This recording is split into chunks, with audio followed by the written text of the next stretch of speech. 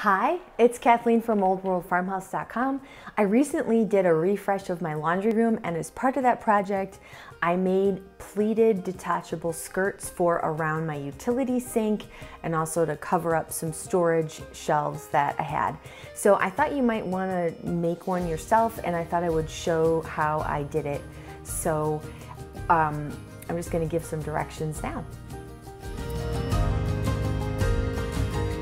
The first step is to wash and iron your fabric that you're going to use, so that if you ever want to wash it again later, which since you're detaching it, your plan is probably to wash it again later.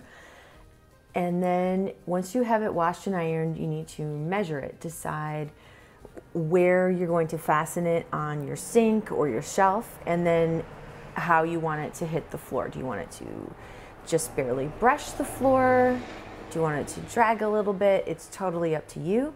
Just figure that out and then make a measure that, and then make a 1 inch allowance on the bottom and the top for the hems. You're gonna make, fold it over 1/2 inch and then another 1/2 inch on top, and then 1/2 inch and 1/2 inch on the bottom.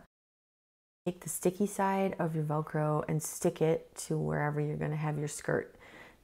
That way, while you're sewing your skirt, it'll have some time to set up. Most of them say to let it sit for 24 hours or so before it's like fully ready, fully cured for whatever reason.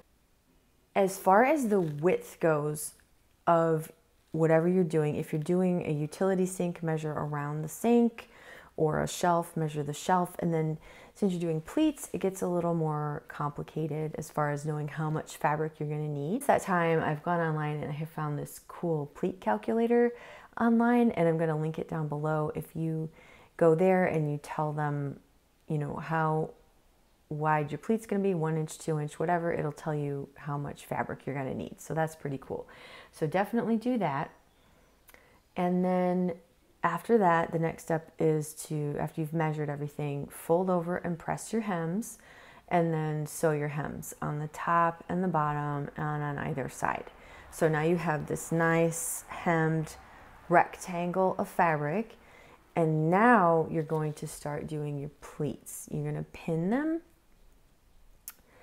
like so, and you can use a measuring tape to figure out, you know, your 1 inch or 2 inch. I had a stripe fabric, so I just used the stripes as my guide.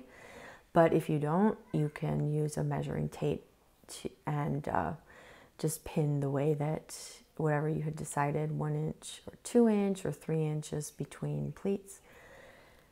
Once that's done and you have all your pleats pinned, take your fuzzy-sided strip of Velcro with the not sticky side, the other one that's going to stick onto the sticky side, and lay it across the back and pin it in place. And then you can take that entire thing over to your sewing machine and sew the pleats down and the Velcro to that row of pleats all at the same time, which is really nice. And you just take your time, go slow, and take out the pins as you go. You've got to have quite a few pins because you've pinned your pleat and you've pinned your Velcro.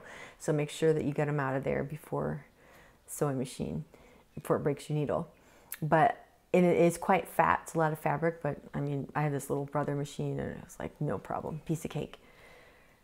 Once that's done, your skirt is done.